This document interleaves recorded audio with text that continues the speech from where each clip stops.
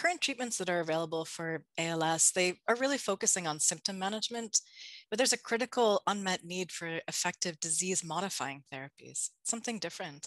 And we believe with the zinc finger approach that I can tell you about a little bit later on, that by targeting the disease at the DNA level, at the gene level, this represents a new therapeutic approach that could be transformative for patients that are living with these devastating diseases.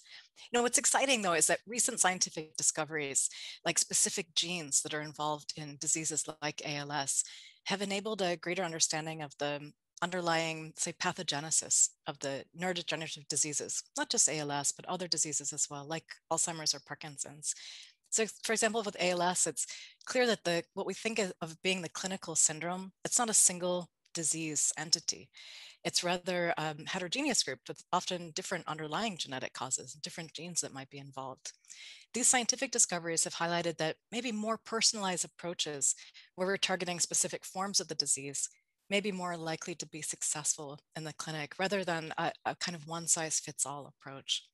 So for our approach, we believe that it has a high probability of success because we're targeting the specific form of the disease. We're targeting the disease pathology upstream at the DNA level.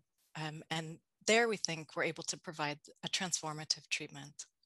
So I'm really excited, incredibly excited for the future of all of these treatments for neurodegenerative diseases. I think it's this combination of advances in understanding the disease biology, like the gene discoveries that are associated with ALS causes, coupled with these incredible developments in genomic medicine, like the zinc finger protein platform that I'll tell you about, that will maybe able to finally intervene in some of these debilitating diseases and possibly offer curative therapies. So our work on ALS is very specific to patients that have a specific gene mutation. So in the case of our current work on ALS that we presented recently at a conference, which was a great opportunity to talk with the scientific community about our work, we partnered with the brilliant team at Pfizer, and we were able to leverage the discoveries about the involvement of a gene called C9orf72. So mutations that cause expansions in these genes are one of the most common known genetic causes of the disease of ALS. It actually was discovered about 10 years ago, just this year, which was just pretty cool to see that how far we've come in the last 10 years to be able to develop therapies targeting a specific genetic cause. So this repeat expansion, it occurs in one copy of the gene. We have two copies of our genes, one from our mother, one from our father. So one copy of the gene called an allele.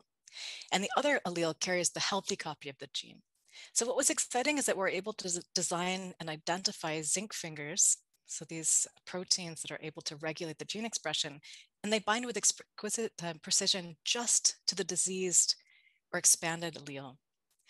So again, we had the opportunity to share some in vitro data with the scientific community, and what we were able to show is that these allele-specific zinc fingers, which are tethered to a functional gene repressor, potently and specifically inhibited expression of just the disease allele.